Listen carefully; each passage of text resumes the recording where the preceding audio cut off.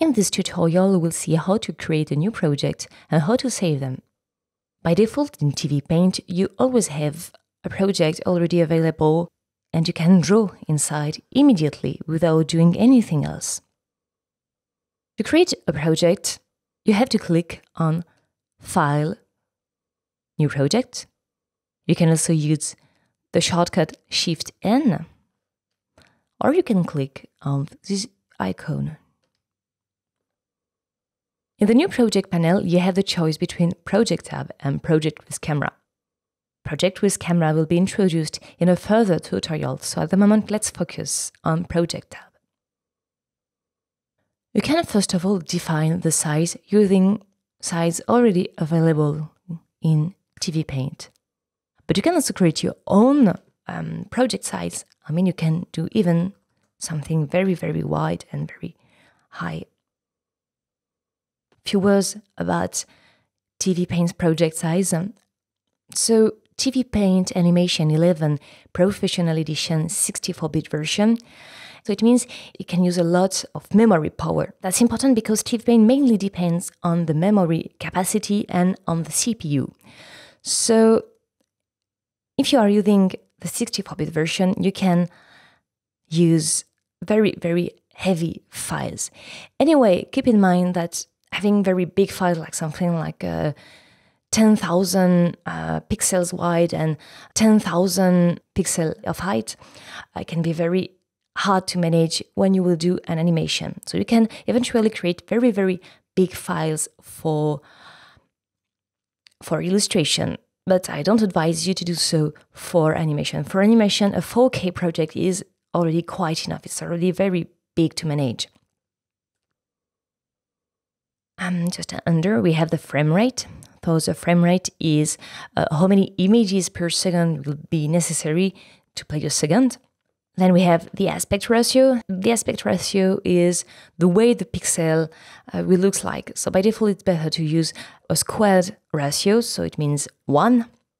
Because if you're using something peculiar, like, for example, NTC, like this, where the aspect ratio is not squared, but it's a rectangular ratio, it's really hard to manage them for the final exports. I mean, it's easier to start with a squared ratio equal to 1 and then turn it later. For example, if you have a project and you want to turn in for cinema, for theaters, or for TV, or for anything else, it's better to start with a square ratio and at the final export choose a different ratio rather than already start with a rectangular ratio and then regret it because it's really hard to change a rectangular ratio to another rectangular ratio. That's the same with a field. It's better to start with a progressive field rather than using lower first and upper first.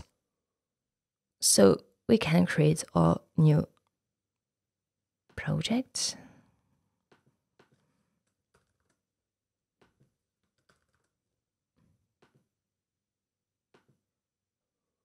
And here we are. To save a project, it's quite simple. You can use the little icon just here, or you can click on Save Project or Save Project As if you never saved the project yet. The shortcut used for saving the project is Shift-S, but you can also use Command-S or Control-S. By the way, in TVPaint 11, we have now some very interesting features for the auto-saving, and that's very important to use, especially when you are working on a very important project. To enable the auto-save options, we have to go in Edit menu, Preferences, open the preferences using Shift-D, Save tab. And then you have different choices. So we have the save alarm. So by default, it's not activated. If you click on the menu, you have different options. So we have inactivated, we have Warn Me and Autosave. Warn Me will do a pop-up every 60 minutes and will tell you, oh, you haven't saved your project for 60 minutes, maybe you should save. And you have the choice to save or abort the choice. And then you have the autosave option. The autosave works more or less the same, except you don't have any pop-up telling you you should save. It saves this for you. So here you can define the alarm value. I mean, if it will warn you or save every 60 minutes or every 20 minutes or 15 minutes, as you like. You can change the value just by changing just here or using the double arrows just here.